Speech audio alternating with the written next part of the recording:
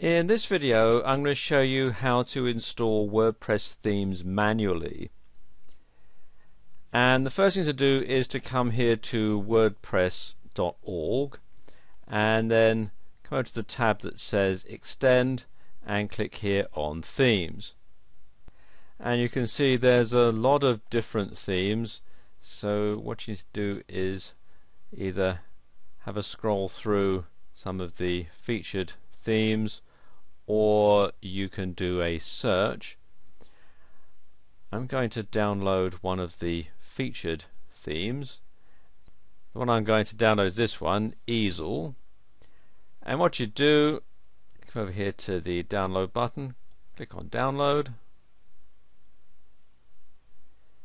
This pop-up window opens and just click here, save file, and click on OK.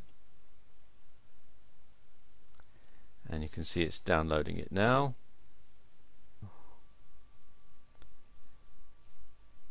And there we go, that's completed, so I can close this window now. Okay, I'm just going to install it onto my blog now. So from the dashboard, select Appearance and Themes, and then Install Themes, and then click here on Upload.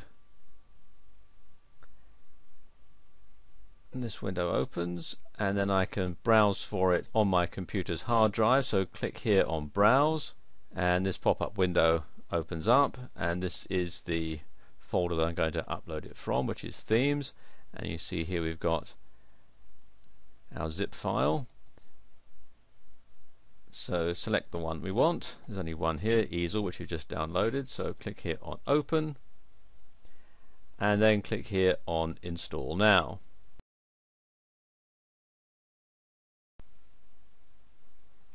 And there we go, the theme is installed. So I just need to preview it to see what it'll look like, so click here, and there you go, you can see what it will look like. So I can close that now, and then click here to activate. And there we go, that is now the current theme, and it's all ready to roll.